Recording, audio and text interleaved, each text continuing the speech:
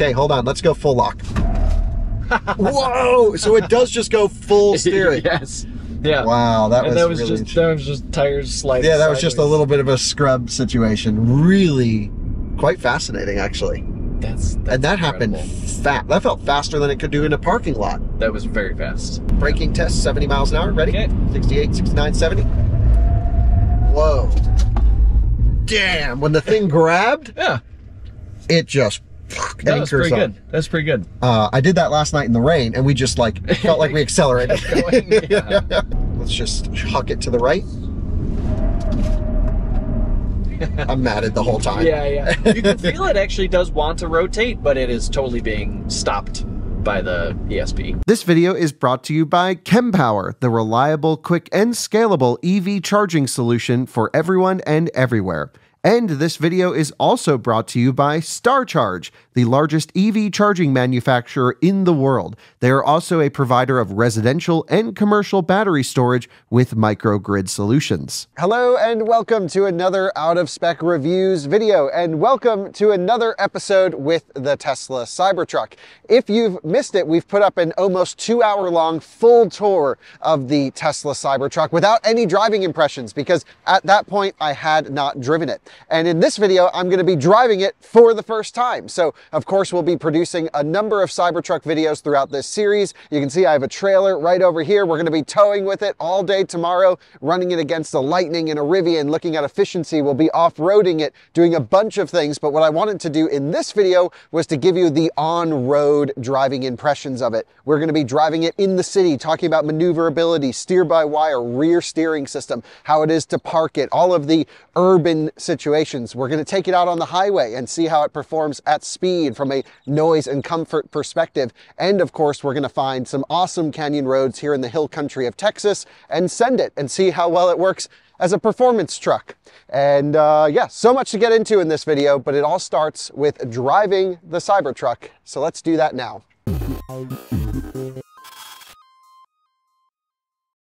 Well guys, the Tesla Cybertruck, the time has come for me to drive it for the first time, and there's a lot to get into. Before I drive it for the first time, I want to at least take you on a tour of what we're going to be talking about in this video. Everyone knows out of spec videos are long and in depth. There's a ton of other content creators out there that can give you a shorter, less informative video if you don't want to watch such a long one. But we're here to make sure no questions go unanswered on the Cybertruck, and we have so much content to come, hours and hours worth of content with testing of highway efficiency and charging performance, and so much to get into. With that out of the way, I also think it's important, because we have a lot of new audience watching us with the Cybertruck, a lot of Tesla focused audience. It's important to know that while I am a Tesla owner, I own a Model S Plaid and a Model 3 Performance, and I've owned many Teslas over the years and generally really love the products, at least many of them, and things that they do. I don't hold any Tesla stock, any automaker stock, and I also am not here to make the Cybertruck look good. My goal with the Cybertruck is to just present it with my opinions, with my friends' opinions, my colleagues' opinions who will be joining me, and then that way you can make up your own assumption about how it drives. So a lot of this video is going to be nerdy talk, chassis engineering, powertrain control, different variables of explaining how the vehicle performs in different setups, lane changes with steer-by-wire, all the questions that we have, we're going to get into. So what do we have powering the Cybertruck? We have, this is the dual motor all-wheel drive. It's actually a Foundation series trucks, because we're filming this in the first week of the year 2024. And I'm sure people will watch this video into the future, but essentially they're only Foundation series Cybertrucks available. And most of them, at least at the time of this recording, are the dual motor all-wheel drive. Later in the future, apparently there will be a rear-wheel drive version of the Cybertruck for less money. And then there will also be, coming in the second half of this year, 2024, a tri-motor crazy cyber beast. And what's kind of a wild thing up to this point, most of the early reviews of the truck have been on that tri-motor Cyber Beast, but the ones that they're actually delivering are the dual motor. There are a couple Cyber Beasts out there in customer hands, people that are close to Tesla or employees, is my understanding. But this is a customer truck dual motor, all-wheel drive. 600 horsepower in this particular one, which, you know, certainly sounds like a lot old school, but then I think, okay, I actually drive a competitor to this one as my daily driver, a Rivian R1T, and that has 835 horsepower. So the numbers are just getting crazy with these electric trucks, and their capabilities from an off-road perspective to an on-road perspective are just going wider and wider. It's really crazy.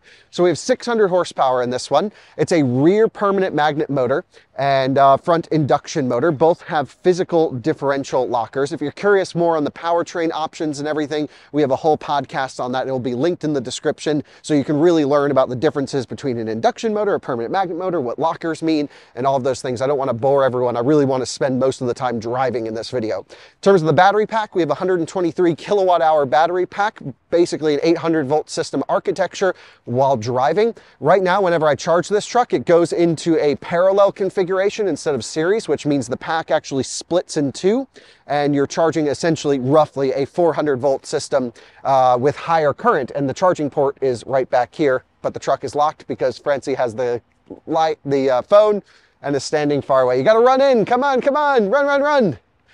And there we go. And you can see this is the charging port. Maximum charging speed that I've seen so far is about 250-ish kilowatts. That's to be expected because I was at a version 3 supercharger, and I have tried to plug it into higher power public charging infrastructure with CCS adapters and everything. It doesn't work. You actually have to dismantle the whole side of the truck to make the existing CCS adapter work. But I have found a company called X-Charge here in the greater Austin, Texas area, and they have a 1000 volt NACS. There's a slightly different inlet port, capable charger and a plug, and they said we can go by and give it a go. It's an experimental charger, but I want to see if the Cybertruck charges on NACS or not. So just a little update there. We're going to be trying it out. So that's a little bit on the powertrain. Maybe I should mention, I put it, a lot of these videos will have some repeat information, but the rear motor being a permanent magnet electric machine is probably considered the primary axle of this vehicle, with the front motor being induction a secondary axle. What I mean by that is when you're cruising down the highway, it's primarily going to be rear-wheel drive. This is the axle that's going to give you the grunt off the line, the power in an oversteering situation, and really just give you most of the work. The front motor is here for stability, for traction, and also added power, of course, when you go wide open throttle. And the tuning of how these motors compare with each other and sound and feel is something we're going to be getting into in this video.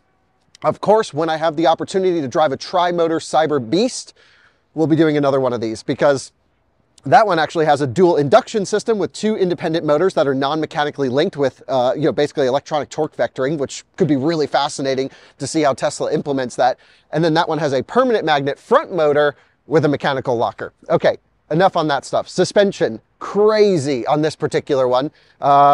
It goes up and down with huge levels of adjustability. I'll insert some photos of Francie for scale, where she was, we put it right now in entry mode. This is the lowest the truck will go. And then we put it all the way to extract, which you have to go into off-road mode and then extract, and we'll walk you through all the settings. And the truck came up to about here. I mean, it was just insane. And really one of the most insane things about this suspension is just this huge amount of air that the system has in it. I mean, the speed of adjustment is so much faster than even my Rivian, and it doesn't seem to run out of air capacity that quickly. Yeah, of course you can run it out of air capacity, and I've heard the compressor kick on, but it's still just wham, comes up and woo, right down. It's really nice.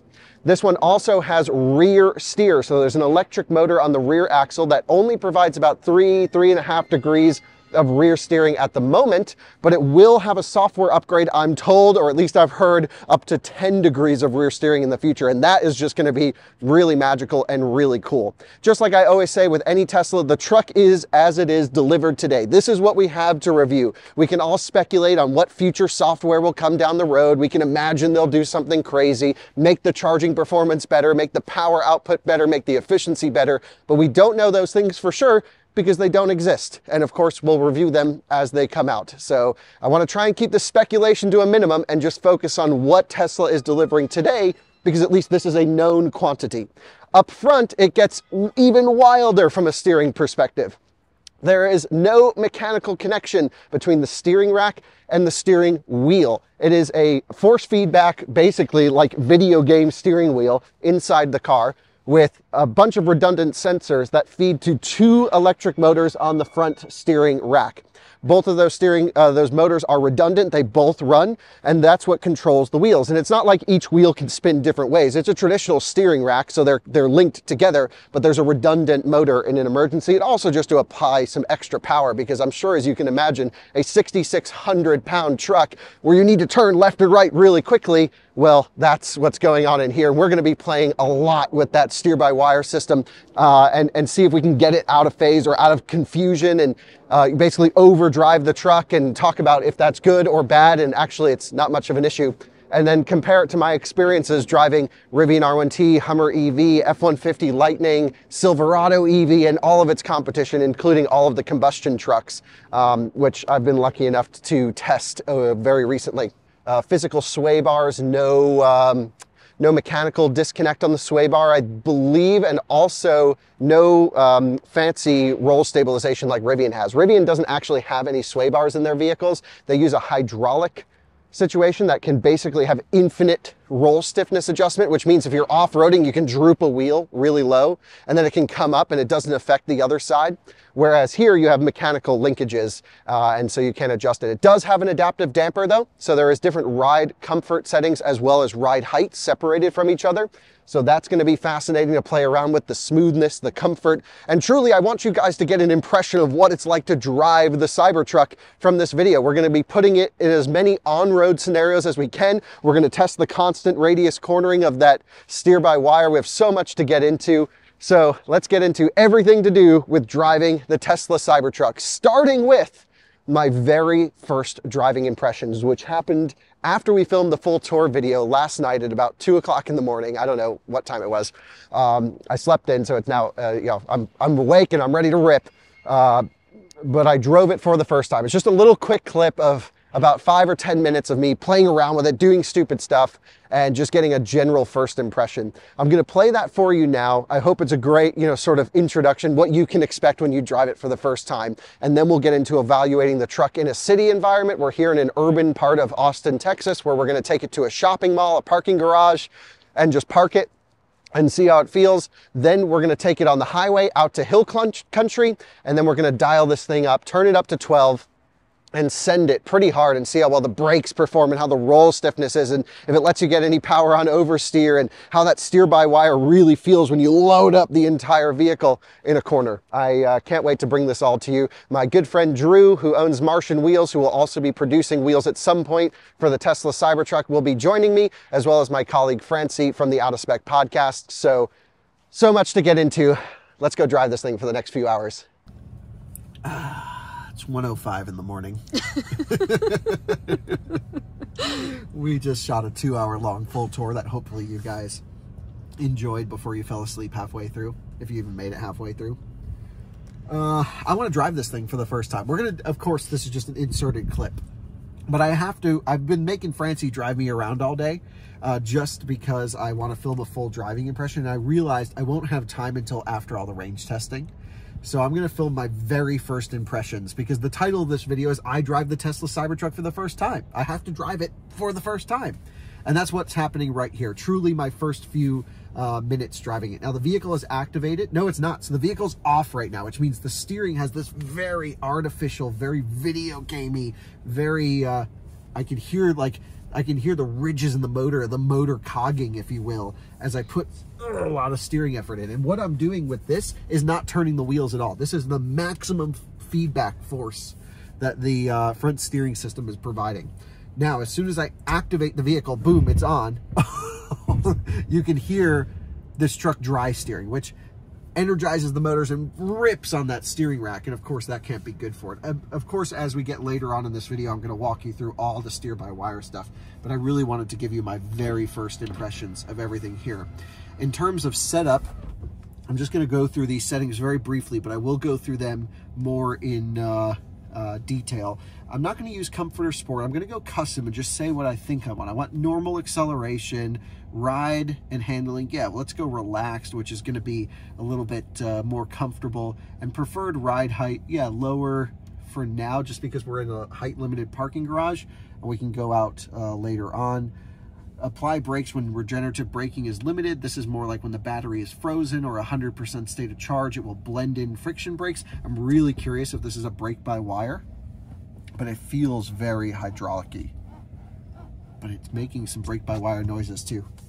It's unlike any other brake pedal I've felt, but one thing I will say, I'm going to drive it for the first time, the first inch, you'll notice the pedal, watch, sucks itself in when you come to a brake, which is what other Teslas do. So as I let go, it releases the brake pressure, which indicates it's not fully brake-by-wire to me. That was also the first time I've driven the Cybertruck. Wow! Bottom hinged accelerator pedal, super cool. So let's just go, let's go drive this thing.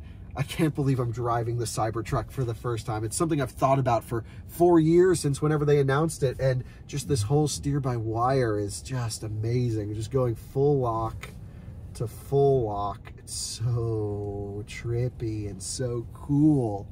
And I'm like, it's interesting. At low speed, this feels like it's mostly adjusting the rear steer. The front wheels feel like it's kind of at the maximum angle. So that's all front wheels, and then then the rear wheels come in past 90 degrees almost. But definitely the rear wheels are doing something even on tip-in. Oh, this is so trippy. Okay, let's start with the normal stuff. I just want to talk about low speed calibration, all the things I look for, and we'll go more in depth in a little bit. But throttle tip-in, we're only at 11%. Really sharp throttle tip-in, which is great. Lifting off the accelerator pedal. Big regen, even to 0.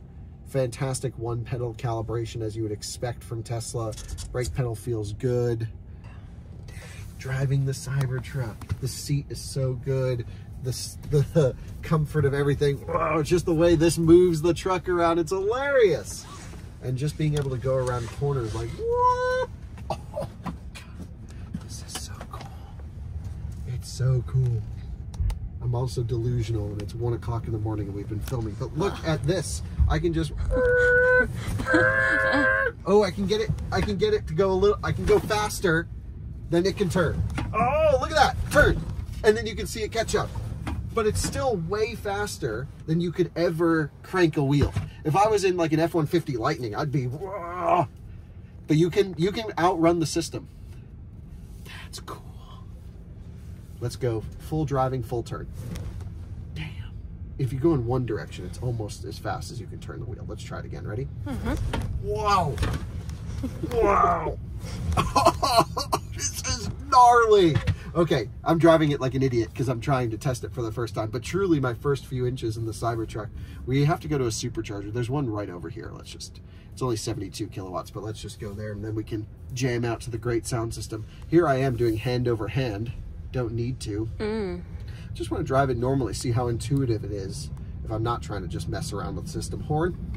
Oh, sounds like it's almost inside the cabin. One pedal driving, feeling great. Feels just like a Tesla. They do drivetrains pretty much better than anyone. Rear steer helping a bunch through these corners. Oh, great. Once you get the level set, you can just modulate the steering a little bit. The low speed stuff feels awesome. I thought it was going to feel twitchy just from riding around with you, but no, it's exactly what I want the truck to do. It really requires very little thought around the input to whatever is happening with the output. And cool, the sight lines are great.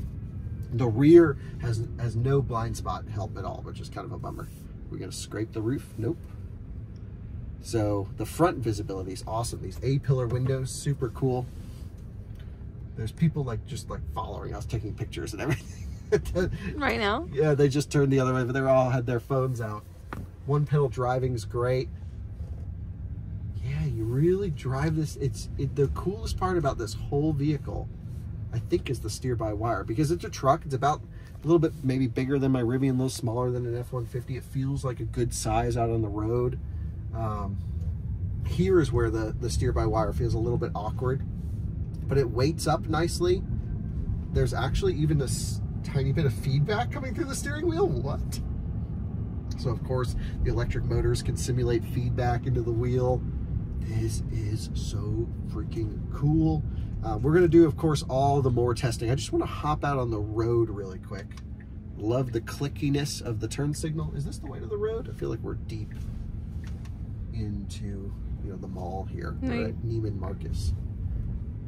Yeah, looks like there's a road around out here.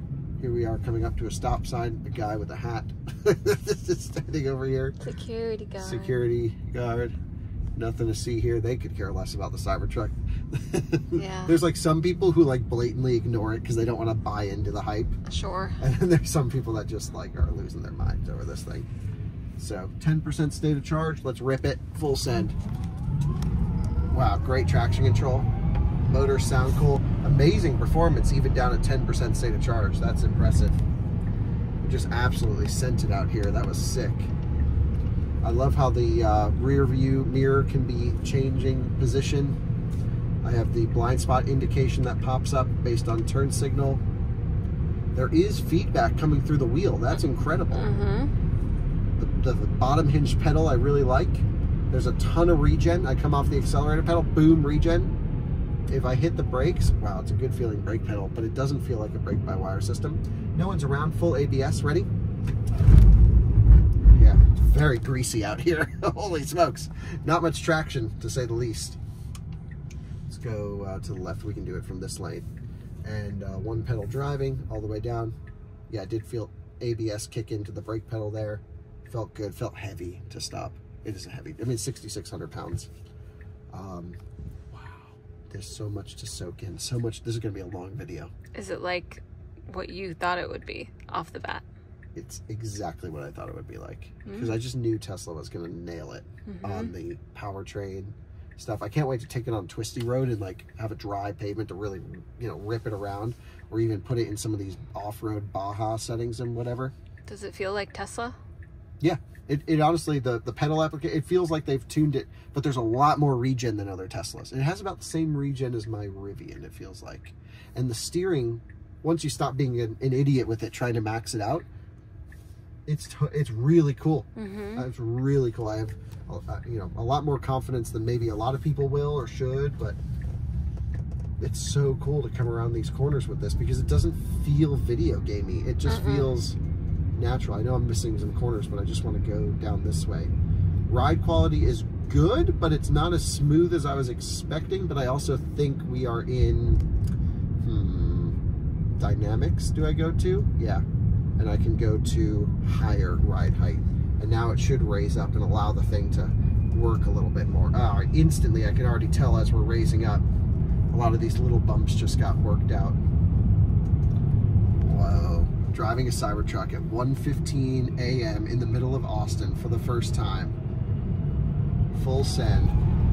It's got wheel spin at 11%. Nice. It's strong down low. Model Y 4680 was the same way, actually. Made good power all the way down. And Careful. yeah, careful. We won't crash into these. Don't worry, Francie. Thank you. Great, you're welcome. Yeah, this is cool. The sight lines in the truck are cool. Feels pretty wide. It almost feels longer than the other vehicles because it just has this insanely sloped front hood. But there's no weird reflections at night like Model X had when it first launched. There's no distortion that I'm noticing. The wiper, super cool. You can see under first wipe it holds the water down there, and then it will come up to a vertical position. It's just trying to have it so that the you know, the water doesn't just come up as soon as it pushes it down. I think that's pretty smart. Just sending it here through the corner a little bit. It's greasy, but powertrain control feels good. Don't want to crash into the folks with the U-Haul. Moving's already hard enough as it's it is. fast. And yeah, brake pedal feels good. Here comes the wiper back up to the center position. Nice. Yeah, again, I'm just being a little bit of an idiot with it just to kind of feel it out, but it's cool. Let's see what happens when we have to do a U-turn with it in the middle of a road. No one's around. So, see, here's where the extra degrees of rear steering will help. And then reverse, and then forwards. How sick is that? Awesome. It's just boop, boop, boop. So the dash is so deep. Do you notice it? Yeah, it's weird. It's interesting. I shouldn't say weird. To me, this is... It goes so deep.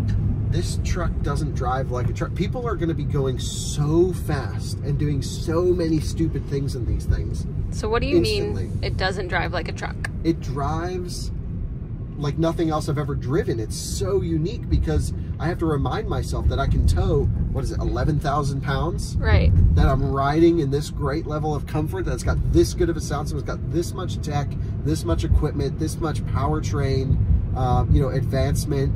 It's so capable, but then it's just like, wham, instantly move anywhere on the road. It just feels so agile. And I have it in the most relaxed settings.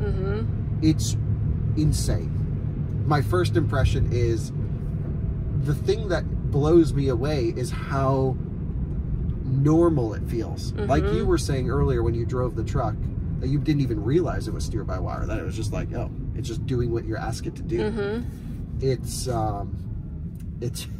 shows how good the Tesla engineers are, truly. And right. I mean, that's coming from someone who's driven pretty much every electric car on sale. This is really cool. Light, maneuverable. I'm not going to say it's like better than anything, because I have to compare things and it's 1 in the morning, but I will say I've never had an experience like this one, because I can only appreciate the craziness when I think about what the heck I'm driving. But if I'm just like driving down the road thinking about work, or, you know, like, oh man, YouTube upload speeds, how do we get faster Wi-Fi at home, I don't know, whatever I'm normally thinking about, we gotta go to the right here, I'm just gonna be driving this thing. I'm not gonna be thinking about how big it is, or how weird it looks, or how awkward it is. And I noticed that today riding around in it too, that it just feels so normal once you get over it. Because in here it's just a car, it's got steering wheel, it's got pedals, and I am noticing some vibration. And we'll talk about that later in the video, especially at speed. I don't know if that's this particular truck thing. I felt it as a passenger earlier as well. And then the only reminder that you have that you're driving a giant stainless steel triangle with off-road tires down the road, you know, the reactions from everyone. Because in here you're just like, oh, yeah, just driving. Yeah. Driving a truck. And it's got great power at 9%. Holy smokes. Big regen. Brake pedal feels really good. Not that you really ever have to use it. So let's go to the Supercharger and zap it up, because I got a lot of testing to do. But there we go. My first impressions driving the Tesla Cybertruck here in Austin at 1:15 in the morning. This is really, really cool. Just steer by wire. I'm just driving it normally now just to see what it's like. And it's like, yeah, just go here, just go there, point and shoot. It has this extremely agile character for a truck that trucks typically don't have. People, oh, we should have gone to the left there. Crap. Oh well. More driving around parking lots. People will not want to get into another truck after experiencing this, if they like agile experiences, which I think anyone likes to get from here to there quickly, easily, and effortlessly. And I just want to try a couple little skids here really quick. Ready? Oh, it's soft when you really lean the thing over. I just put in a lot of steering in it. The steering is so quick that the rest of the Cybertruck doesn't have time to catch up. So the wheels turn and then the weight comes over. So it's actually, maybe from a performance setting, a little bit awkward, because I always try and lean the car over and then dig into steering. So I might have to recalibrate driving this on a canyon road. I don't know yet. But even in the parking lot, yeah, it's weird. And I think the passenger, if you're a passenger, you're going to feel the driver trying to get used to all this stuff. Like, are you car sick yet? Not bad, no. Okay. Good. Yeah. But I think it's going to be awkward for like the first few minutes, and then you're just going to be like, it's just a Tesla, just drives, and you don't think about it, and it just does exactly what you want it to do, and rear steers tuned well.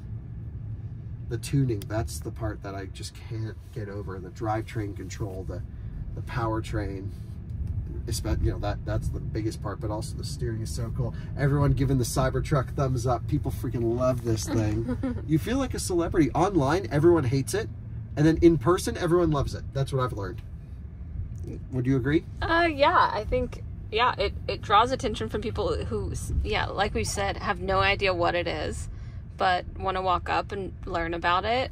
No one has walked up and been like, this thing is stupid, what are you doing with it? I've even tried to prompt it. I'm like, it's not my truck, I think it's ugly, even though I don't think it's pretty. Yeah. But they're like, no, it's really cool. I think online stuff can foster a bit of negativity, but in real life, I think it's way easier to be positive and curious about something. Maki. Totally. Oh yeah, a mache. All right, well, let's go to tomorrow when I'm able to film the full video. But this is my first time literally driving the Cybertruck, and we always do these first impression videos, and now I'm not letting anyone else drive this thing. This is so cool. Yeah, who would have thought I'd be chauffeuring you around in a Cybertruck before you took the wheel? Thank you, appreciate that. How do we get to the Supercharger? So many parking garages, and it's so nimble. Just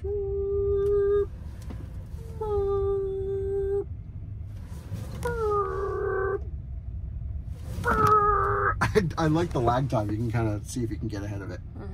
All right, let's go find the Supercharger. Guys, I just want to make it pretty clear that we're not going to be getting any efficiency metrics from this drive that are standardized, or we can just sort of interpret what we get. But we will be doing, of course, standardized efficiency testing at different speeds with trailers, and of course a full range test at 70 miles an hour, and our 10% challenge. So all of the efficiency numbers will be coming. I know it's a hot topic, and I promise I will make sure we get all the nerd data for you guys. But I have to say, we went out for a 27-mile drive, just anecdotally, and we were ripping on this thing pretty hard, and we only got 448 watt-hour per mile, which is really good efficiency considering a Rivian, if I baby it on the all-terrains, anecdotally would do a little bit worse than that, maybe another 150 watt-hour per mile, something like that. So it seems like maybe this will be a fairly efficient truck, but there's still tons more testing to do. Before we drive it in this video, I just want to run through the controls of the system. And this is going to take a little minute, but just bear with me because, of course, this is a software-controlled vehicle, and the software that you select has a huge change on the driving performance. You can't just drive a Cybertruck and say it drives nice. You have to know what mode you're in, how it's set up, and all of these things. So the first thing I get when I click the car button in the bottom left-hand corner brings us to the control screen. And I showed you this in the full tour, but we have our main suspension heights right here. We're actually missing two more heights above high. There's high, highest, and then full send extract mode that goes all the way up. And there's actually some warnings when you go into extract mode that like the air suspension system may run out of air and may take a minute to go all the way up. And I'll show you how to access a lot of those. And of course, we're going to be going into an off-roading portion on the truck. The main screen that we're going to be working in today is the dynamics screen. And so we have different drive modes that run from comfort, sport, custom, and off-road. And comfort mode is really interesting because it locks you in chill acceleration, which to me is a little bit lame because I never want a Tesla to be slow. These things are meant to be quick. I'd never use chill in my car, but you can do that. The ride and handling is in relaxed, and the preferred ride height is in higher. So we know that this is the setup to make the most comfortable, most chill ride experience. Then there's a sport mode that puts the acceleration to standard. This one, not being a cyber beast, doesn't have beast mode or whatever they call the fast one. Then there's, of course, focused for ride and handling, and it drops the truck down a little bit. So this is more suspension height. This is probably a little bit perhaps steering and damper control, and then your power output. Then there's a custom mode where you can set what you want. And I imagine most Cybertruck owners are actually probably going to use the custom setting because we find that it's well, we'll find out today, but I imagine in my first driving clip, I drove it in that higher suspension and it felt totally fine. There's really no reason to have it lowered down. It does look, I think, actually good, both in high and low suspension. I'm not sure what I like more. It's kind of a cool truck, no matter the suspension height, whereas when you slam a Rivian, they just look silly. This thing actually looks kind of beefy when you slam it. I kind of like it. So for the most part of our driving today, I'm going to be using the standard acceleration, the ride and handling, at least in the city, in relax. We don't need any focused, hardcore, stiff dampers or anything like that. We will put it in focused when we hit the canyons later on, and the preferred ride height in higher. That just leaves a little bit more room in that air spring to absorb bumps, and it's going to be really set for that maximum comfort. Of course, if you go up on the suspension, you have more pressure in your air spring, which means less ride comfort. And if you go lower, you have less pressure, which means the spring can move more, which you would think would be more comfortable, but then your range of motion has decreased, which means you might actually run into a bump stop or a progressive rate a little bit quicker. There's also some other settings for driving. This is every Tesla has this one now after some recent software updates. Applying brakes when regenerative braking is limited. When you're at very high states of charge, or when the battery pack is very cold, or if inverters get hot, there's a lot of reasons why the truck may not want to onboard energy with the electric motors. In years past, when you would lift off the accelerator pedal, the vehicle would just coast. And personally, as an EV nerd, I like that because I like to know if there's a powertrain limitation somewhere. And I, of course, can apply the brakes to slow down more. But many EV drivers are not comfortable. They want a consistent experience, and this will actually artificially blend in friction brakes, so you always have that same level of deceleration when you lift off the accelerator pedal, no matter your drive mode or condition. There's a really cool feature. I have this in my Model S, auto shift out of park. You get in the car, buckle your seatbelt, hit the brake pedal, and just go. You don't need to select your direction. And truly, this works like 9 out of 10 times. The problem is on that 10th time, you're expecting it to work, and then you're going forwards into your garage door, so, or whatever it might be. So you just always have to look as to what direction the truck is going in. And I'm sure it's the same exact logic that I have in my Model S, or others have in Highland, Model 3, etc., etc. Then there's also a auto lower function, which is when you put the vehicle in park, it'll drop to easy entry. Rivian has this function, other vehicles have this function, Land Rovers have had it forever, and famously those have failed air suspension systems. I'm actually dealing with mine on my old Range Rover at the moment, doing a coil swap on it. Anyway, if I owned the truck for longevity, I probably wouldn't use that. Now, of course, the Tesla engineers will say it probably only puts 3% stress on the system and it's no problem. But in my head, that's just more cycles of the truck going up and down. And seriously, feel free to do that however you want. The truck's under warranty, who cares? And at least with Francie in the car, she likes it in auto lower, so she can hop in and out of it a little bit easier. We're not going to get into towing and hauling in this video. We certainly will. The driver assistance systems, the Cybertruck at the time of this recording has no autopilot functionality at all.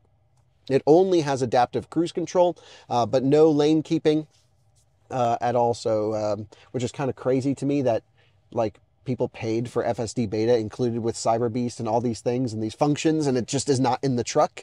You know, of course, Tesla claims it'll come, and I'm sure this is one of those features I have no doubt will make it to the Cybertruck. Tesla's great with driver assistance, but it just feels a little bit like you paid for something, you should get the thing you paid for. And of course, full self-driving beta is not full self-driving. We've done plenty of videos on that, but it is fascinating technology to watch the car figure out different situations. Me personally, I actually just like base autopilot. I just wanted to stay in the lane on the highway. Maybe the enhanced function of auto lane changes is nice when I select it when to go. But I'm also a nerd that doesn't like people to look at me like I'm an idiot driving down the road, not knowing what I'm doing. Other settings from driver assistance, we're going to keep everything in how I normally do, everything in early collision warning, because it's fun to know when the vehicle thinks it's about to crash and all of those things. So really like it.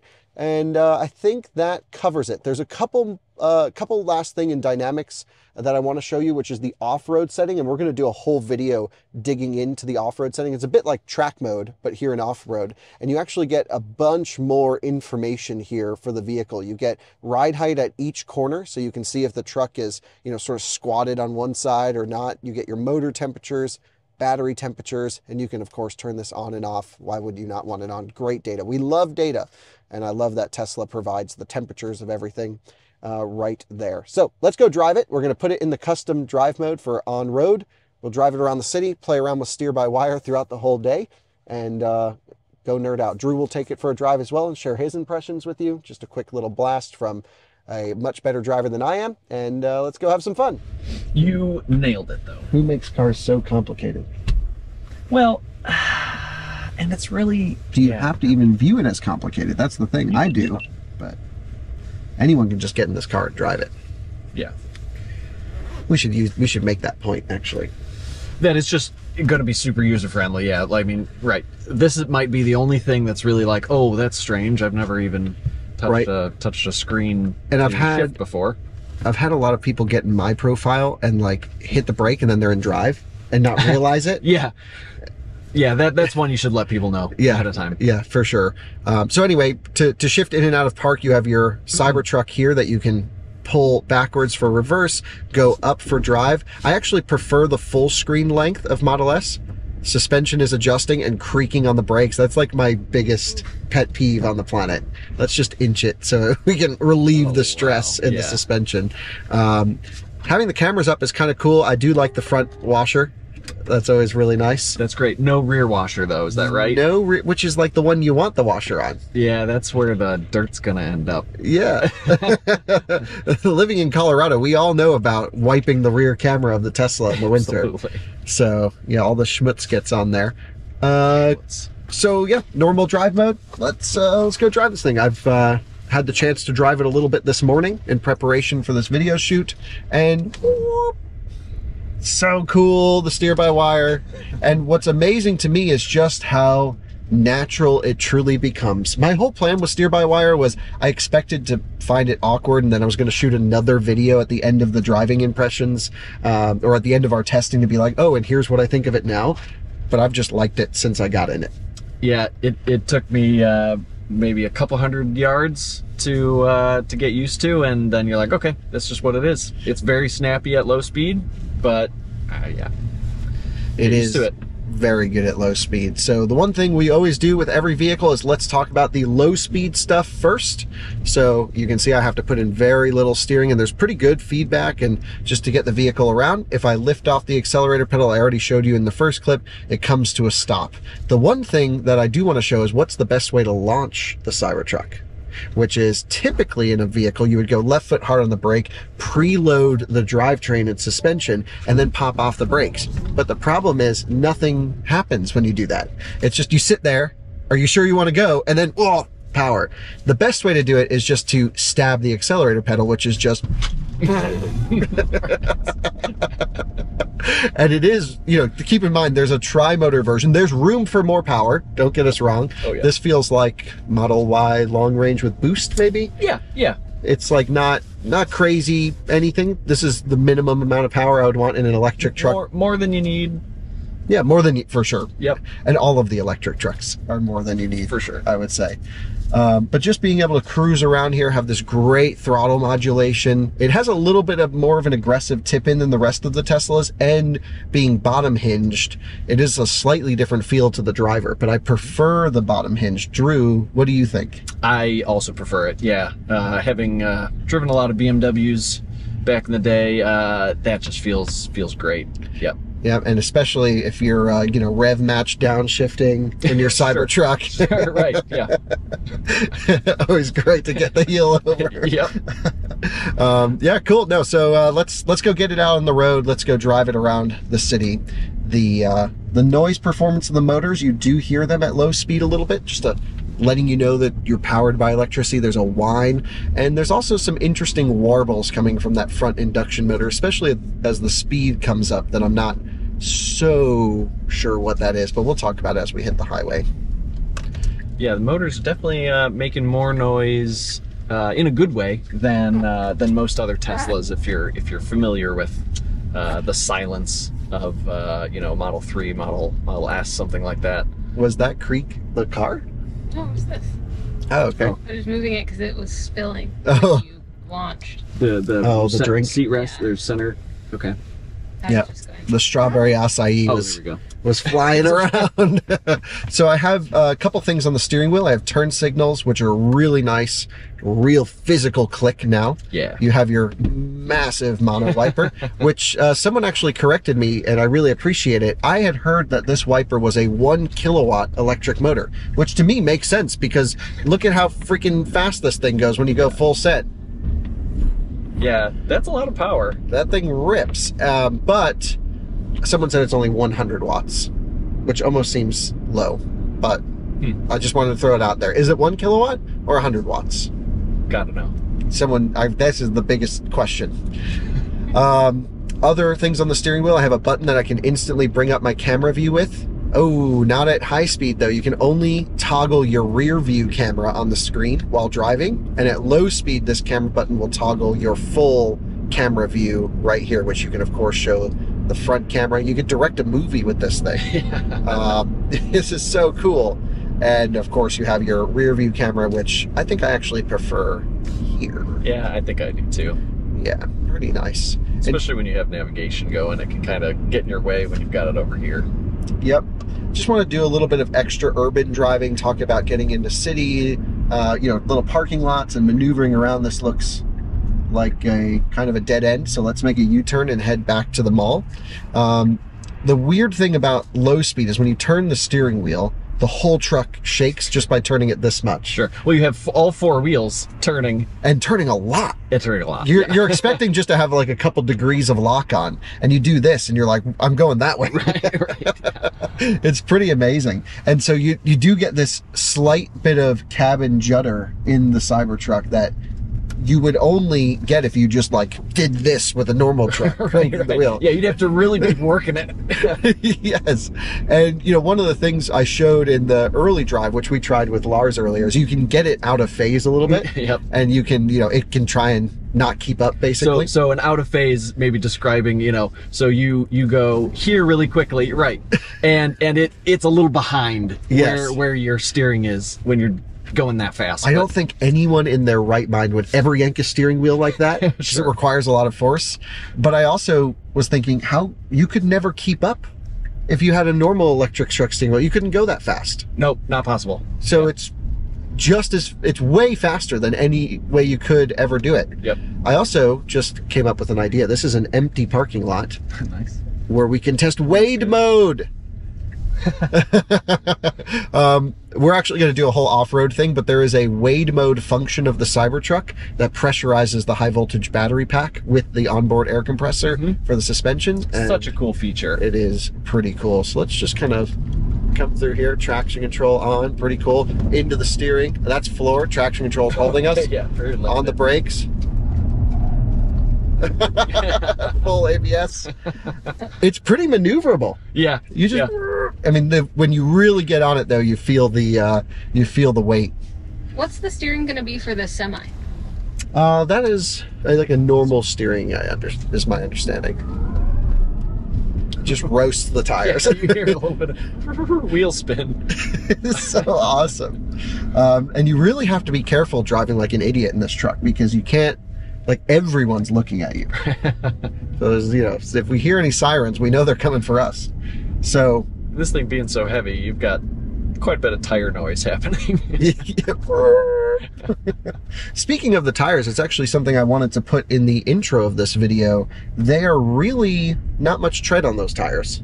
Yep, yeah, for an all-terrain tire, yeah, it's super low tread. Yeah, and I think the reason the tread blocks are almost look like they have 30 or 40,000 miles on them is not because we've been driving it hard, because we haven't yet. They're brand new. They have 700 miles of just normal driving. They probably wanted to get the most amount of response out of the tire, and those tread blocks are really squishy and also range. I mean, anytime that tire is deforming under pressure, you're losing force to deformation and heat. And so, you know, the Cybertruck's heavy, but it also has to match Tesla's required performance characteristics and range characteristics. And so the guys at Goodyear probably had a crazy challenge to make all that come together. And yeah, you were with me when we were at the Goodyear Proving Grounds. Absolutely, that was a great time, and those guys are awesome. Yeah, they're legit. Yeah, so it'd be interesting to get some more little details about the development of these tires. Absolutely. And just cruising in an urban environment now. We're at the Domain here in Austin, and so many people like we really need to do a reaction video. I was gonna say, the camera's just watching the neck snapping that we're doing around Austin is just you know, I was just texting a friend saying chiropractors are going to do really well around here. Yes, it's a little bit insane. You can see someone with a Cybertruck did some testing here with the steer-by-wire. Yeah, and then some people just blatantly don't care. Sure, right. It's really funny. You can tell the non-car people. Of course. So yeah, inching around the truck in terms of its sizing ability. Like she just looked at that thing and was like, what the F is that? And then got in her car. Right, just completely just blatant, you know, just staring happening. Yes. But the size of the Cybertruck is wide. Yes. No way around it. This is quite large. And now that we're at low speed, I can pull up the camera view. And you know, these lines are unbelievably well tuned. I have to say, Tesla always does a great job of at least with the reversing lines into a supercharger. Absolutely. I test so many cars for work. I know you've driven so many of them as well. And like, backup cameras suck. Pretty much. Yeah, like across the board almost. Yeah, like how could you not just put the lines where the tires are like Tesla does? Well, and the crazy fisheye situation going with so many of the cameras too. Taycan is like off to the side and looks terrible. Yeah, so Tesla nails that. Yep, absolutely. And so many people just looking, not looking. Francie, we're going to drive by the Apple store. Can you get a video clip on your phone? Oh, those with all the glass windows. Those are your people. Yeah, we have to. Let us know if you want to see a reaction video. We have 5 Cybertrucks this week. We should get at least a couple of them and drive through downtown here.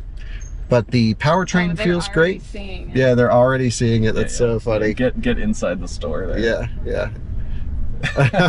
It's so funny how, yeah, people are like, phones out. how many iPhones just got whipped out? Yeah, so the size is wide. It feels on its own a lot bigger than I think it actually is, because when I start looking at normal pickup trucks, here's Ram 1500s around. It's definitely bigger than a Tacoma, but it can fit in a normal parking space. The rear steer makes it nice. I can't wait for it to get upgraded to 10 degrees. I think that's really going to make this thing pivot. But like we've experienced with 10 degrees in the EQS, and Hummer EV is a big degree of rear steer, maybe even 14, I think. The tail swing is crazy. So that is something you need to be aware of. Yeah. If absolutely. You're like parallel parked on a curb, and then like turn, you're going. The rear is going over the curb. Yeah. And so pulling out of superchargers, you're just so used to turning out of a supercharger that I think we're going to see Cybertruck tail swing into other electric cars. Yep. At charging stations, perhaps. We could measure how much. Well, once we have that full 10 degrees, it's only 3 now. I'm sure you already said that, but yeah, that's something a lot of people might not be used to. Yeah, there is a way to program a hotkey on the steering wheel, at least in the other models. It doesn't seem like it's come to Cybertruck. It'd be great to have just a rear steer off. Rear steer, exactly. And then just, okay, I'm out of the tight situation, put it back on now. So rear steer isn't always good from folks like us who have driven it quite a bit, and it's amazing on the highway where it can elongate the chassis, if you will, make it even more comfortable. It's great around right turns like this where I can just, you know, go out, turn the wheel. I know that the rear wheel isn't going to clip the curb. And so, over. Yep, just really nice in those areas. And even the turning radius with 3 degrees of rear steer, just to give you guys a full impression of what it looks like if I were to go full lock. But here I am, full lock on the steering wheel. You get there so quickly that even though the turning radius is great, you know, it's certainly not like a smart car or anything, but you get to full lock so much quicker that you can like make corners that you would never be able to in a normal truck. Yep. So there's a lot here to enjoy. There's a lot of technology, especially the steering system, that shines at low speed.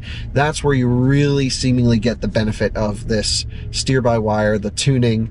This guy's rolling down his window, he's scrambling for his phone. Everybody lets us go. Yeah. When you're driving a Cybertruck, everybody seems to love you. It's really fun. So I just want to get a look at it. So that quick steering at low speed just makes this so easy to drive for somebody who's not like a normal, you know, truck driving person. It's going to be very user friendly. Yep, absolutely. And the accelerator pedal seems to be an acceleration target rather than power output, because as you set one input, this is how Teslas normally do, it will actually increase the power so that you have the same G of acceleration. So here's one pedal input, and watch. I'm not moving the pedal. Yep. There is a little bit of a dead zone at like 12 miles an hour, and my Plaid has it too, so I don't know why they tune it in. But once you get at high speed, you set your power application for acceleration, and then you just keep your foot there. And as more forces act on the Cybertruck as it's accelerating, it will overcompensate. I think that's enough for in the city. The biggest driving impression of this truck in low speed environment is everyone around you. It's amazing how much attention this car draws. I mean, brand new C8 Corvette, really cool car, not one person looking at it. Oh, that's Cybertruck, yesterday's news. Everyone's like, whoa, what's that thing? Really fun. Let's go get it out on the highway and see how it does at speed. We are now merging on the highway behind a very cool Lexus ISF. Good eye. Those are rare and awesome. Let's just go hard corner. Almost kept it in the lane. It's heavy, damn. You really feel like it's so agile until you like do something and you're like, oh, it's 6,600 pounds. Drew, you had some thoughts after we finished recording on sort of the visibility, if you wouldn't mind sharing. Really, really good. I think one of the things that bugs me in a lot of cars, but yeah, I've noticed even in a Model 3, is the A-pillars are a little bit thick, and you can, especially on the driver's side, when a car is coming or something like that, sometimes, that A-pillar is just right in your way. But I don't feel that in the Cybertruck. Maybe it's the length of the windshield and just the sheer size that you have, and you're a little bit further away from the A-pillar, and also these front windows, it works really, really good. So I think great visibility out the front. I totally agree, and it's something that, because I think we've been in it for a day, we just have gotten so used to it now. Yeah. And it'd be really interesting to go back to like a Model 3 after this, or even my dad's Model X that I've been driving on the trip down here, and see what that's all about. Just merging on the highway, I hit the turn signal, and every Tesla has this feature now, at least with Autopilot 2, but you get this great blind spot camera that pops up on the screen. And the mirrors are good, but this is always just a great double check.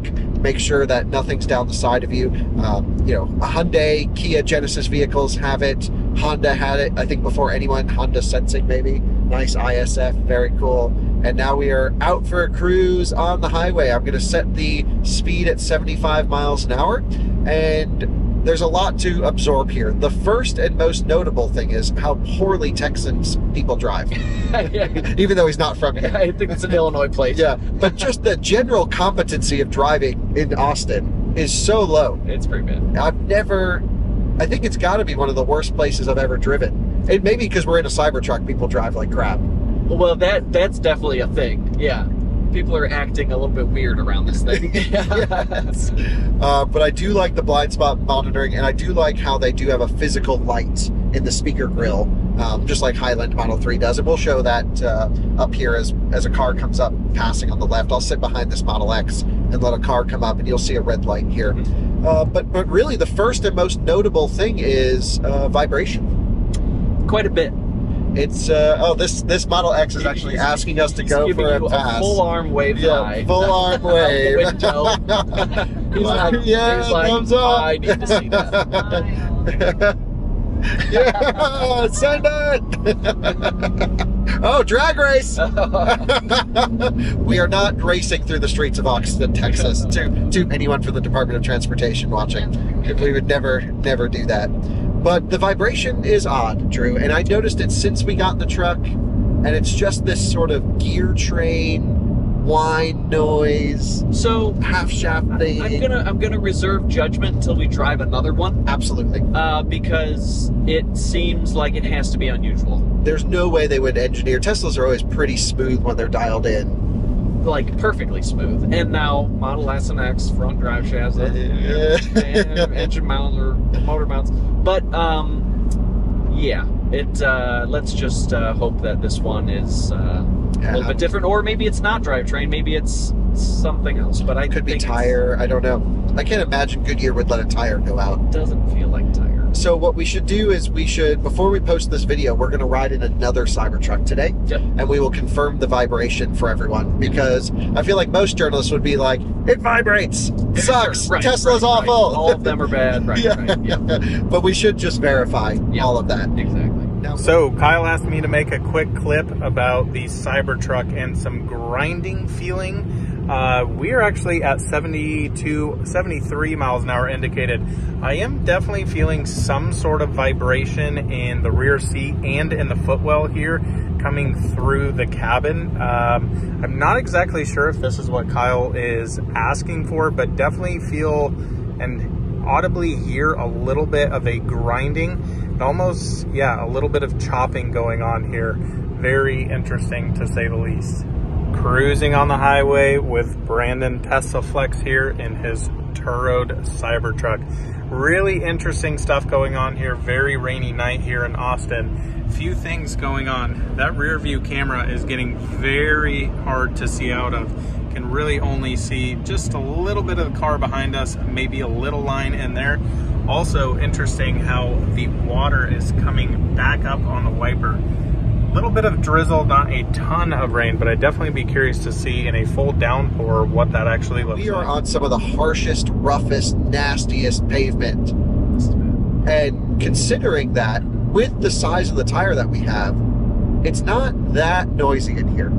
There is quite a bit of tire noise, but when you're on smooth pavement, not this Texas course stuff, I can imagine this is just a great, quiet road tripper. And I don't think, if I go into audio settings here, that there's any active noise cancellation at the moment. Nope. And I feel like if they add that, that'll just be another layer, because they have that technology from S&X. Absolutely, and that made a huge difference. I remember when like your Plaid came and it didn't have that yet, and then they did the update, and then, oh wow, the car got so much quieter. Yeah. It's really cool. Sometimes I catch it and it has to recalibrate, and I'm like, why is the car so noisy? And then it recalibrates, and I'm like, oh, okay, nice. I'm no longer upset. Amazing, yeah. So I hope they add that technology here to the Cybertruck, just a request. And of course, that seems like a low priority thing to add at start of production. That's a benefit of a software connected vehicle, but we also have to review the vehicle as it is today, which is a bit noisier than we would like, I would like.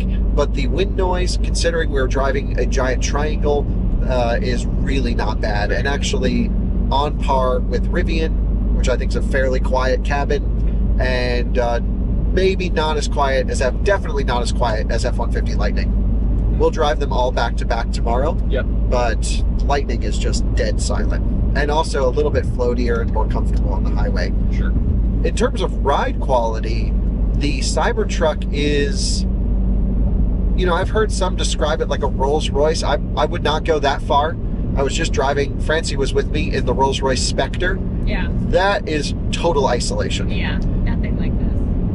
And which is a, you know, a hard car to compare against. yeah, it's a $500,000 but I'm just saying, you know, some people have said it was like that. Sure. And my impression is it's not. No. It's very comfortable for a truck. I don't think it's as comfortable as a Lightning or a Rivian. I think Tesla, a little bit like BMW back in the day, has a bit of this sporting edge to it. Absolutely. And I really like how they won't compromise driving dynamics in every mode.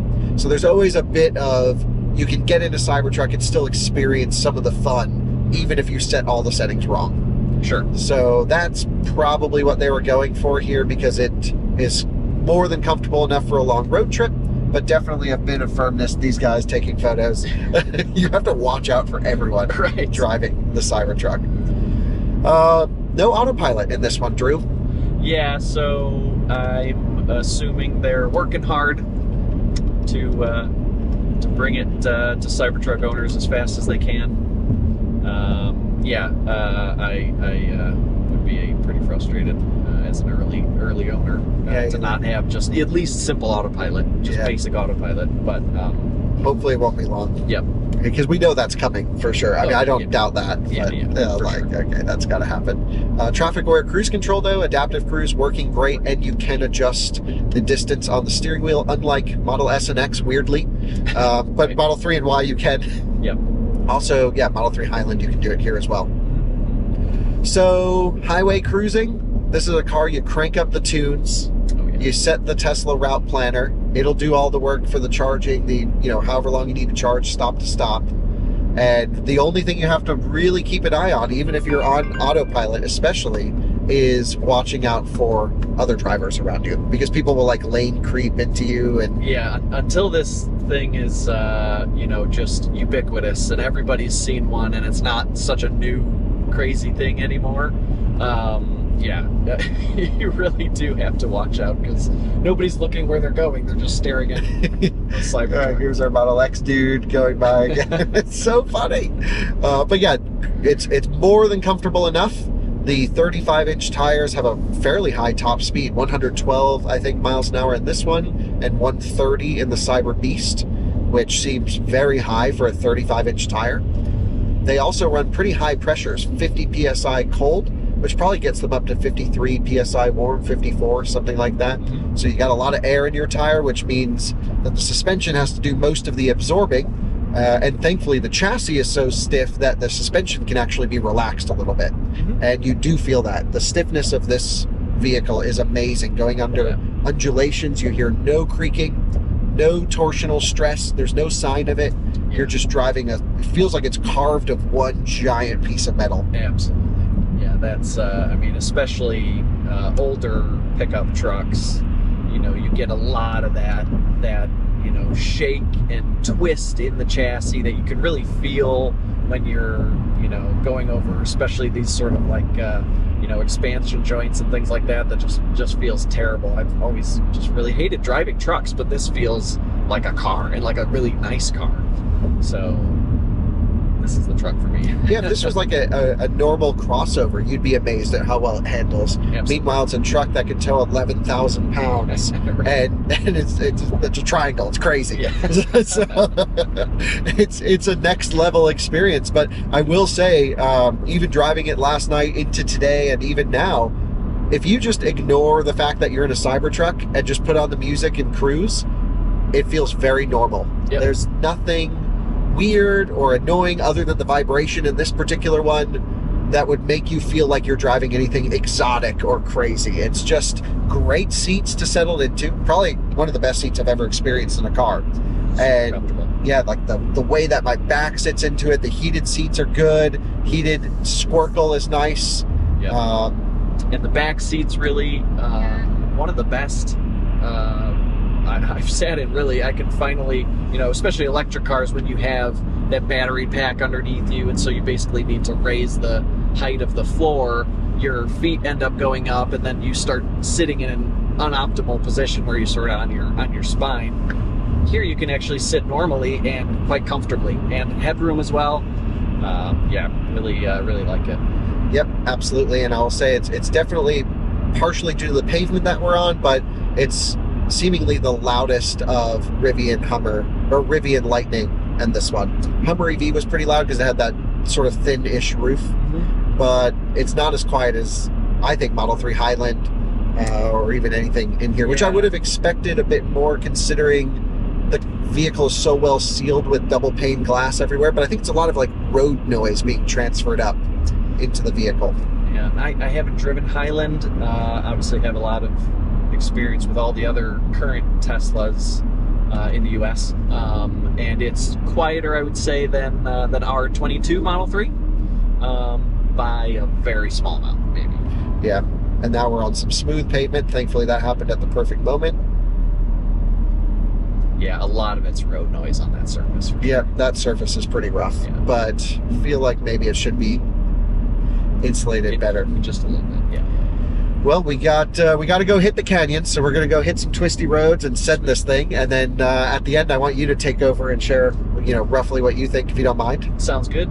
So let's go have some fun. And F-150 Lightning merging on the highway up here. Just yesterday we came up on this exact route in this vehicle and saw so many electric truck owners all giving us thumbs up. Yeah. It is amazing how in person everyone can just love everything. For sure. And then online everyone's just so angry about this thing. I don't get it. Yeah, it doesn't make sense.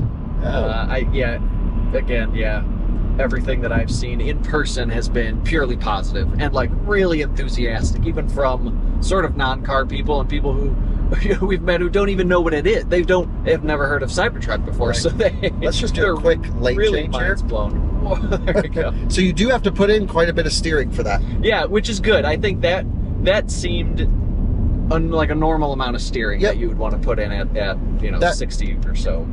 What I want to do is get an open parking lot, and we'll do a whole video on steer-by-wire trying to confuse it. I think we'll call it trying to confuse steer-by-wire because that's what we're going to do. Great time. And like go really fast and just and see if it will actually go full lock or if it will go, here's the maximum we think you can go at this speed. Yes. I wonder if it'll just do full understeer. Yeah.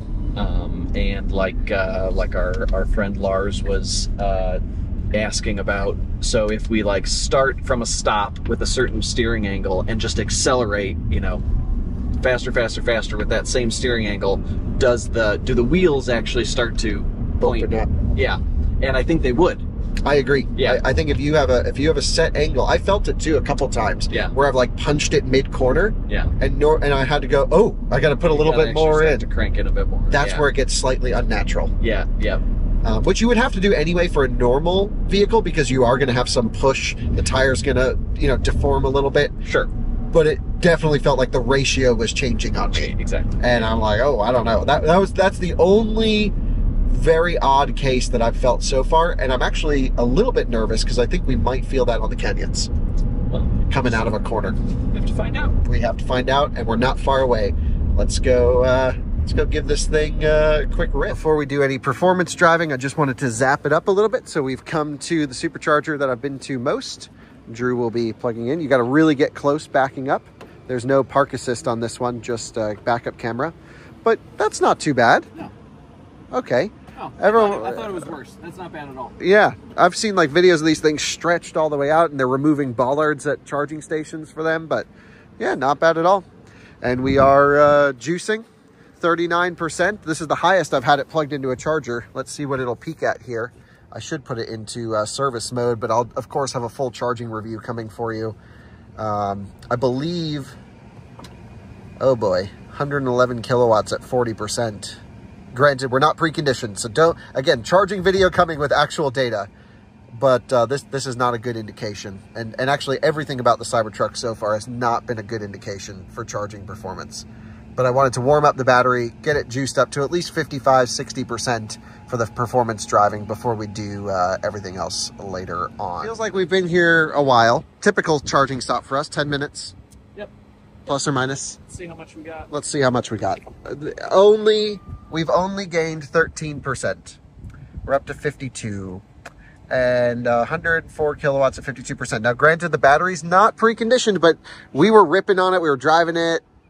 Again, I don't want to be that guy. We're going to do a full charging test. Don't judge anything you see in this clip.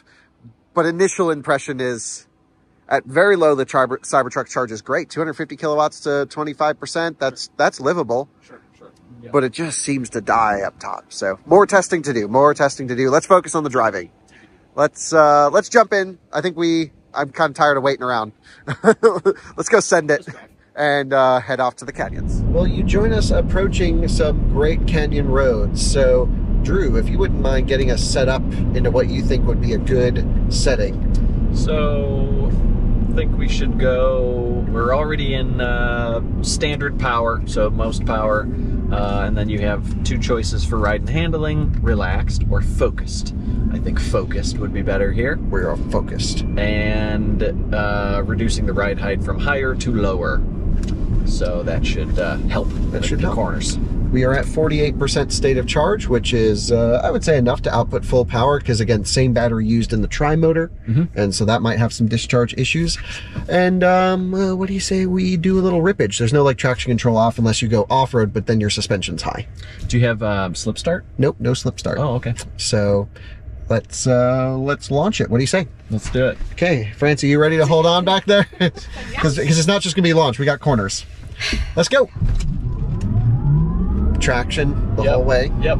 Full power about 40 miles an hour. Yep. Stay strong deep into it. I'm just going to get used to the steering and the weight of the thing. So we noticed driving up here that on center the steering is quite sharp, but look how much effort I have to put into the steering at speed. It's a little bit odd because when we made that quick turn onto the highway, I'm not sure what I'm feeling, if it's the ratio or if it's the tire that's deforming, or if it's that the motors don't have enough force to turn the wheels. And so that's why testing's needed, because here I am coming into a tight corner. Definitely has enough force to turn the wheels. Yeah, hopefully that's not the problem. So I think we feel good about that. But there is this disconnectedness mid-corner.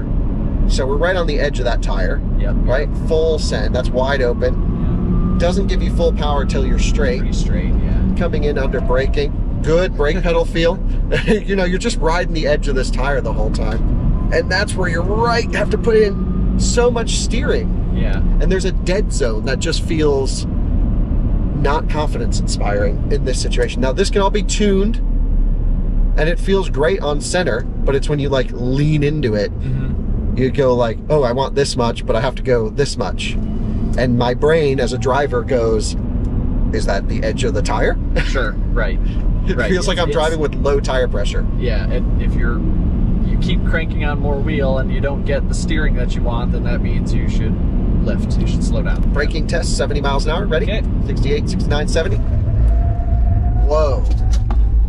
Damn, when the thing grabbed, it just That's pretty good. That's pretty good. I did that last night in the rain, and we just like felt like we accelerated. So great brakes, really good brake pedal feel. It's not Porsche firm, but it feels honestly better than Model S and X. Yep. So I think the braking situation here is even better than those cars, which is nice. Yeah, it's significantly bigger. Coming into some corners, little tire spin actually. Yeah. So I'm matted. Yeah, maybe a little bit of power limit. Yeah, Could it seems like it just that has that arbitrary steering limit. Yeah, You're not dead center. The BMW electric car thing, where unless you're straight, it doesn't give you full power. But it's got plenty of power. This is where the Cyber Beast is going to be a freaking shredder. For sure. Yep. Can't wait for that one. But amazing still how composed this is, again, for a pickup truck.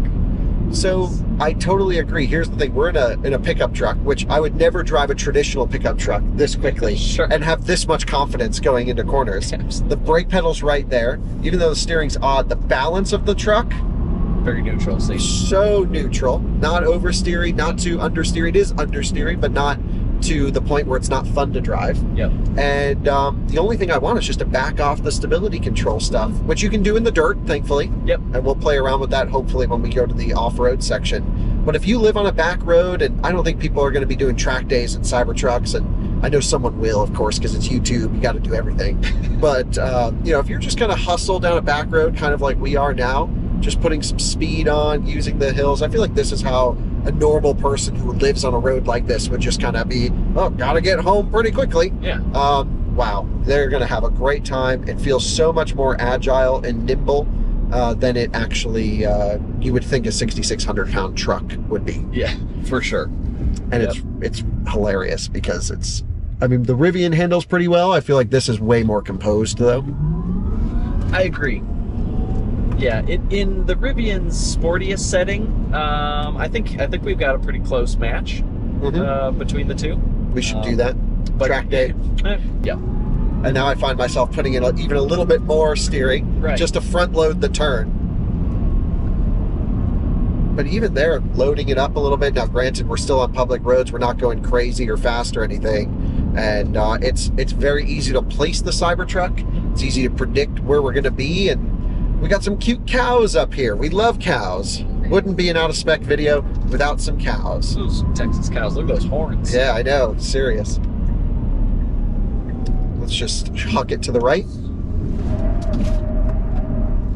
I'm matted the whole time. Yeah. You can feel it actually does want to rotate, but it is totally being stopped by the ESP. Yeah, so as soon as we can get ESP backed off, Sexy Buttons needs to make an off button for this thing. Yes, please. Enhance auto, get yourself a Cybertruck. You gotta find a way to get traction control off so we can drift a 6,600 pound Tesla Cybertruck. That's practical consumer advice right there. That's what out of spec is for. The 3 people who care about driving quickly in electric vehicles. Didn't budget. What?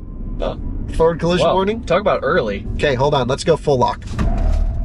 Whoa! So it does just go full steering. Yes. Yeah. Wow, that was just tires sliding. Yeah, that was just a little bit of a scrub situation. Really quite fascinating, actually. That's and that happened fast. That felt faster than it could do in a parking lot. That was very fast. Wow. So yeah, maybe you really can't get it to be too far behind your steering input, even with that quick of a motion. Got some stuff rolling back there. Sorry to the viewers for the noise. Francie's on it, maybe. You just lift off the throttle a little bit, nose tucks in. It's balanced, but I do not like it from the steering perspective. Yeah, no, it's and that's kind of, to be expected. Right, so for everything so far, except for charging and maybe performance driving, I feel like if this was a performance vehicle, the steering system lets it down. Sure. Because at low speed, I can understand how it can be fun to chuck it around, and perhaps the Cyber Beast is better tuned for this stuff as the performance version. But at least here in the dual motor, as we come down into some of these cool divots, like here we are just going to come under braking, load it up. Yeah, it wants to just hop around. Yeah. No, chassis does feel nicely balanced. Yeah, I gotta let it free. And it feels really stiff, like the chassis. There's no flex. Yep. It just... Yeah. Tesla engineers, you can tell they did all of their tuning and engineering with ESP off. And then they just slapped the ESP on top of it. You gotta keep it safe. Yeah, you got it. But like, as soon as someone figures out how to turn this crap off, Oh man, this thing's gonna be, it's gonna be epic. So I think that really sums up the Cybertruck driving review, you know, without towing and without off-road, which we'll get into. But it is a cool vehicle. It's one of those things that the first 5 or 10 minutes is a like eye-opening, crazy experience to something that you've never felt before. It's a vehicle that is so unusual. Actually, I'll go and just pull right up here. This is where we're heading to. There's 2 Cybertrucks and a Rivian over there. How sick is that? It's so unusual at low speed, but it's better. There is no question for this type of application, you know, we're not talking GT3 RS or anything. This is the correct steering approach to building a truck. And then you talk about the chassis, which feels amazingly stiff and well built and well screwed together from the structure of the vehicle. The suspension, which has a huge range of adjustment in terms of height and comfort, that really is something very unusual that most Cybertruck buyers probably haven't owned a Rivian or owned a vehicle that can do something like that. Sure. And on a back road, it's competent, it's fast, it's capable, but it's slightly awkward from a steering perspective. Yeah, I think that is just going to be a compromise. That's the nature of that decision that they made to do such a radical change with 4-wheel drive-by-wire steering system that's you know, never been done before, or at least not a production vehicle. So those are my thoughts. Wish it was a bit quieter. From a road noise perspective. We need to see what's going on with the vibration. Again, we got 5 of these things this week we'll be in, so we'll play around with that. And for those who are asking, the truck is asking for a software update, but it is not for anything related to the software. It's just the navigation data. So the truck is up to date at the time of this recording. And Drew, we're going to meet some guys, but on the way back, you drive it, and let's see what you think. Sounds good. Yeah, so here's the tread blocks on this. A fairly new truck. You can see a pretty limited tread, probably for handling, of course, and range like we were just discussing. And we actually also have a Rivian R1T over here that has some real chunky lugs on it. And even this isn't like a hardcore, you know, it is a pretty good all-terrain tire, but electric adapted. But even then, this just has so much more meat on the tire than the Cybertruck does. You guys joined me in Rivian R1T, and we're just using it as a quick comparison vehicle between this and the Cybertruck, because there was one here we were. Thanks to my friend over here, Adam, for letting us drive this thing. Dude, you're epic. Super helpful. Thank you. Thank you. And what we're going to do is essentially, is this tailgate down, or you got something attached to the back? Yeah. Oh wait, that's your front license plate. Never mind. Oh, that's the front view. I don't know what I was thinking. There we go. Okay. Anyway, because we've just been ripping the Cybertruck, I figured we've been talking about this. Sport mode, 20-inch, all-terrain, EV spec tires. The nice thing is you can go full stability control off in the Rivian, which you have to hold for off. We're going to go ride feel stiff, but I leave the suspension not in lowest. I go up just so it can work a little bit. Just from owning the truck, this is how I prefer to have it set up. And the one thing we should mention is we got in here and we all were just like, this is so nice. It is. Yeah. It really is. The fit and finish and just the material. The details. Oh, it sucks that it's so good. Because like the seats, I mean, I actually prefer the Cybertruck seats, but there's something that Rivian has captured that gives it this adventurous vibe, but very high quality without being pretentious. And I think it's just getting out of the Cybertruck into this. Personally, I prefer this. I also love the Cybertruck, but this is just, it feels like a sigh of relief. I don't know, even though I love the Cybertruck. So anyway, we're in the Rivian R1T quad motor large battery pack. So this is the, you know, really cyber beast competitor, if you will. Not really a fair comparison to the dual motor that we were in. Whoa! Yeah. The steering. It's so funny. Back to normal. You really have to, I guess I'm calibrated to that Cybertruck. That was a weird feeling that I was just like, kept going over. So, but at least underway, it should feel pretty normal. So yeah, we're on the all-terrain tires as well on this one. And I think what we should do, just to try and make it a little bit of a fair, or at least a quick comparison, let's not spend too much time on this, but let's just launch this really quick. Sure. And see how it does. So the best way to get the fastest launch in a Rivian is to go lowest suspension, which the suspension is down now. Rivian, through software updates, has made it move a little bit faster, but it's still not as fast as the Cybertruck. Left foot hard on brake, floor it with the right. Y'all ready? Mm-hmm. Oh my gosh. Woo! Bogies. That was good. Yeah, but so again, Cyber Beast competitor. This is not fair. Right. Not apples to apples. But we don't have a Cyber Beast to test. But of course, you know, just coming in the Rivian, great power. The brake pedal in this thing feels good as well. Handling wise in this truck, you know, I've driven my truck a bunch, and it is just coming into these corners. Yeah, baby. That's what we want. That's what we want to see, is just full control over the vehicle. And, you know, powertrain, let it slip, ESP's out of the way. The steering feels great, it's predictable. I can lean it right up on the tires, and hell yeah. That's really nice. So Tesla, benchmark one of these for some software updates. It's dinging at me because I'm hitting a line, I guess, but I'm trying to use all the road because Adam paid his road tax this year, so we're trying to maximize the amount of surface that we're touching. So coming in hard, leaning on the brake pedal, feeling nice. Get the steering in, truck coming our way. Nothing to see here. It's all good. Dang, he was ripping too, actually. It just is so nice to balance the Rivian right on the edge. Yeah, it's just it. It is. So, Tesla, you have some work to do for the tri-motor. Cyber Beast, can't wait. Yeah, exactly. But this is stupid. This whole cranking the steering wheel thing over. Yeah, that could be a little quicker. Yeah. All right. Well, Drew, time for you to rip the Cybertruck. Sounds good. You joined Drew. You joined me behind the wheel of the Cybertruck. Dual motor. For the first time. For the Second time. second-ish time. Yep. But first time with some I've been saying this, real roads. I've been saying this particular one a lot. I don't know why. This particular one? But I mean to say this truck, as in the Cybertruck, Oh, yes. not this particular one. Because you're always only driving the particular one Yeah. that you're driving, right? Yeah. Do you have it in sporty mode or? That is a good question. If we're in the same, so yes, and yes. Nice that it remembers. Sweet. Man, it rips. It sounds good too. So, yeah, I mean, obviously, okay, so we just got out of the R1T quad motor with 800 horsepower that it has more power, right? So it's faster. Yeah, and Cyber Beast will be faster than that. Yep. So, not really apples to apples comparison, but I'm just very curious about especially the steering. As you start going a little quicker.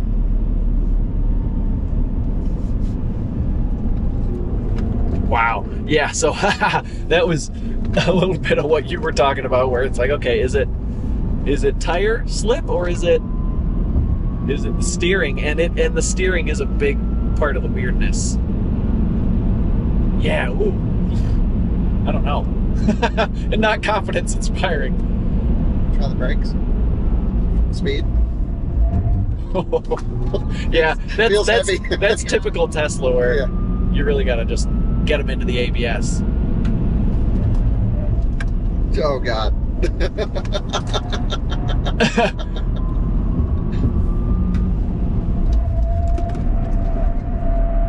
Okay, so that's where tire toast totally gives up. But at least the steer-by-wire has enough to just crank that thing over. Yep. Oh yeah. Yeah. No, I mean the front wheels are turning as much as. Just go full lock.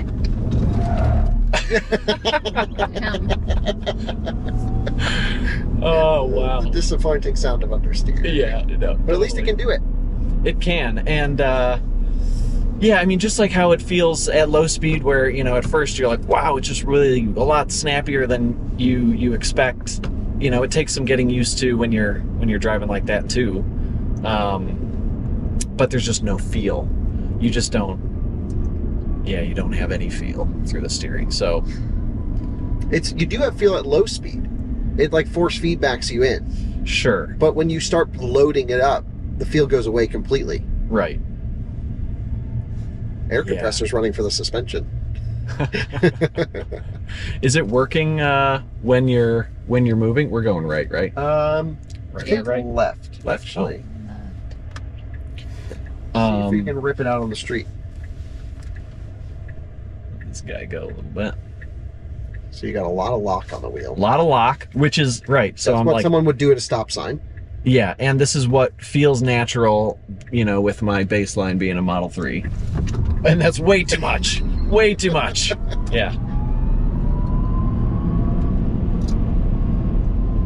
A lot of regen. Yeah, good regen. Yeah, Oh, we boy. could Nice. He's boogieing. Yeah, yes. Yes. Oh, he's got a Ducati on the back. Oh, cool. Yeah. Okay, so an enthusiast. He knows what he's doing. Yeah. Yeah, I think we could help Tesla with their performance drive tuning just a little bit. And we already caught up to this Ranger. It's faster than any Cybertruck owner will ever need to go. Yeah, I really don't think the Cyber Beast is necessary. The amount of power anyway. It's just the handling dynamics. If you can get, you know, if they give you basically a track mode with Cyber Beast, then that would be a lot of fun. And so the disappointing thing is we don't have anyone at Tesla we can ask these things, but reading between the lines, watching Jason Camisa's video, Yep. he had ESP on the entire time. Sure. He said he put it in off-road mode to disable some ESP, Sure. which is the same thing we have to do in this. Right. So I'm thinking, at least at the now, without any software changes, this is the same. This is the same. Yeah. Motors sound great. Just, hello, never been here before. Oh wow, yeah. It's like you get used to how quick it is, and then you have those situations where you go, whoa, like you really need to put quite a bit And more that in. makes me, I was feeling the same thing, and I was like, is that my tire? No, Am I at the edge no. of grip? And the answer is no, it No. is just the steering giving up, but then is it that the motors don't have enough force to turn, or is it just the ratio is changing around there, which that is what's happening. Yeah. And it's so weird. Yeah, so that could be just tuned better. And that's easy through software. Model Y ripping. Yeah, he was. Yeah.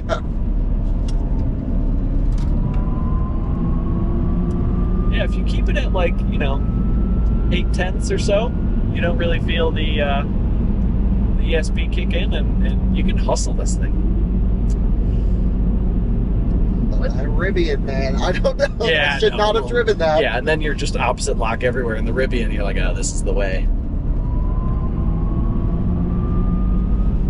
Is there any artificial noise?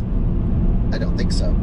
I'm hearing it all motor back here. Okay, maybe it's just our additional vibration situation that I'm hearing. And the price difference between this and the Beast is like 20K?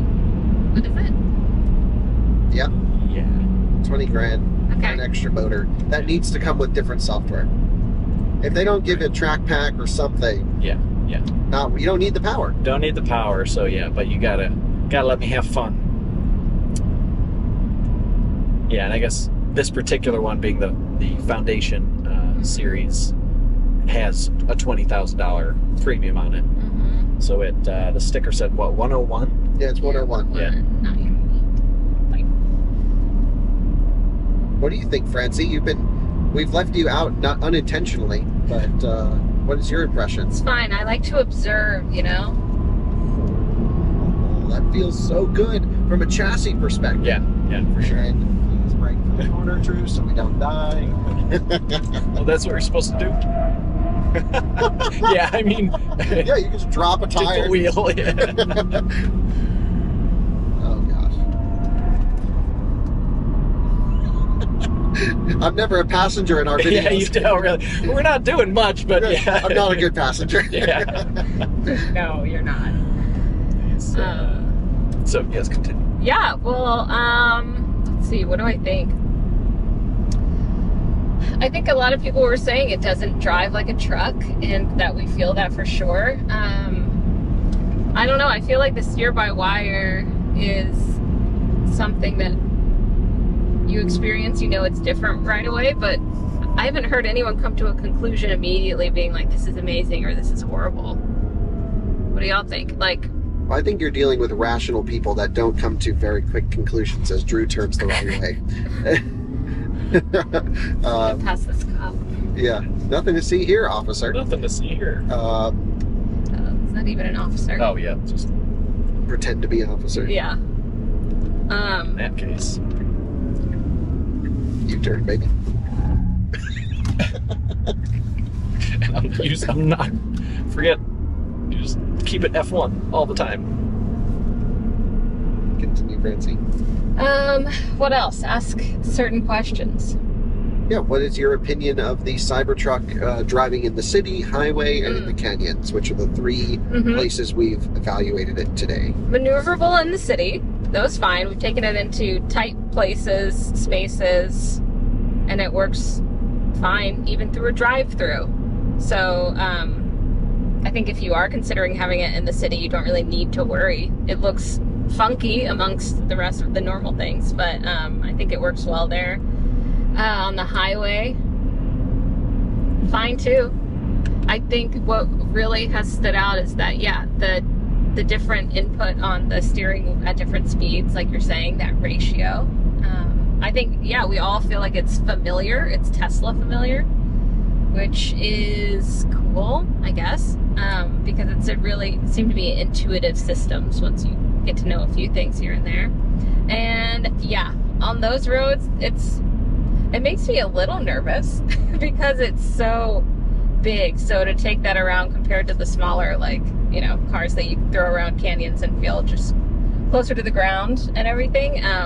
But it does stick to the corners and everything, and y'all are sending it and we haven't flown off the edge. So I think it's pretty cool. I know that like Tesla enthusiasts are, and you know, employees and everyone, they're excited to get them, and then they love them and they become attached to them. But I feel like, I don't know, if you're gonna go for a truck that's an EV, I don't know if you would be drawn to the Cybertruck unless you like are drawn to Tesla, right? Which aren't most EV people drawn to Tesla? Maybe. Yeah, it'll be interesting. I wonder if we can get any of that info of the demographics. Second, like their first time. Yeah, because yeah, it certainly seems like yeah, the typical truck people are going to be the last to Yeah. buy. I was reading that Ford said that everyone buying their Mach-E's and their Lightnings or a lot of them, it was like 50% or something, are new to Ford completely. Oh wow.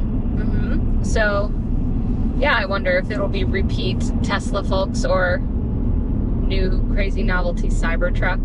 But with the wait, I feel like that would be such a deterrence if you have to wait for 2 million reservations to click through.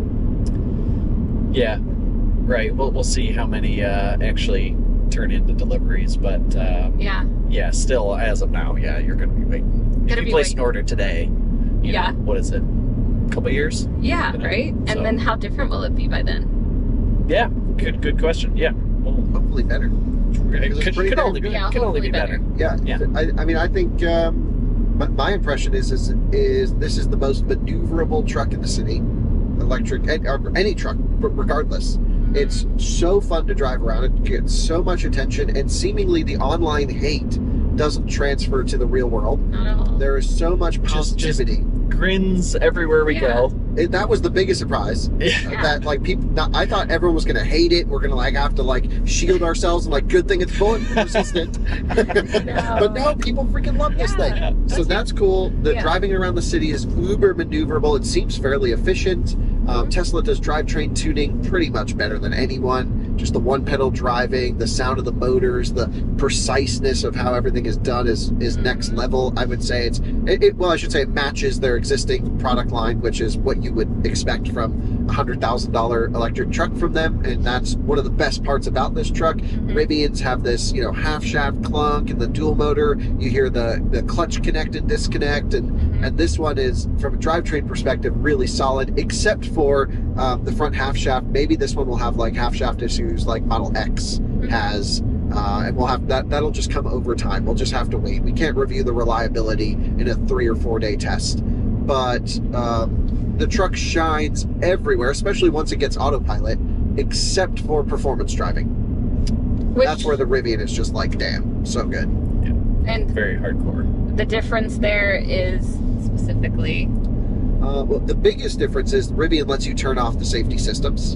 And so in the Cybertruck, you can't even get close to understanding what this chassis is capable of. We still have no idea because we're reined in by all the safety stuff. And it, to me, feels like the truck is unbelievably stiff and really well sorted from a chassis perspective. We're just not able to explore all of the hard work by the chassis engineers because it's just reined in. Yeah, someone doesn't let us turn off traction control. I don't get that in a truck that's meant to have fun and do stupid stuff. And it's really intrusive. You know, it's not even that you can get it. You know, like I don't know.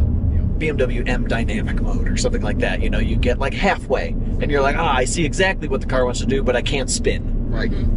This is just no fun. Yeah, it's like, 0.6 G, slow it down. right. And I really actually think that the on a back road, that steering needs tuning. It does. And that is really that's what I was not expecting to happen, but I thought, okay, let's get it loaded up. And a lot of it has to do with the ratio. The motors are impressive on the steering. How we went 30 miles an hour, just went understeer. It's just, I would like to see that from the outside. It looks hilarious. Oh my God. A slow-mo to watch the tires deform. That would be awesome. Okay, we got a lot of stuff that we have to do. Maybe we'll wait until we get our Cybertruck to do all that like real abusive testing. But you know, that's about how we drive on canyon roads. We live in the mountains. That's, you know, we're always booking it. And this truck just doesn't feel great up there from a steering perspective. But brakes held up better than Model S. Maybe not much better, but they felt better. But you drove it after me.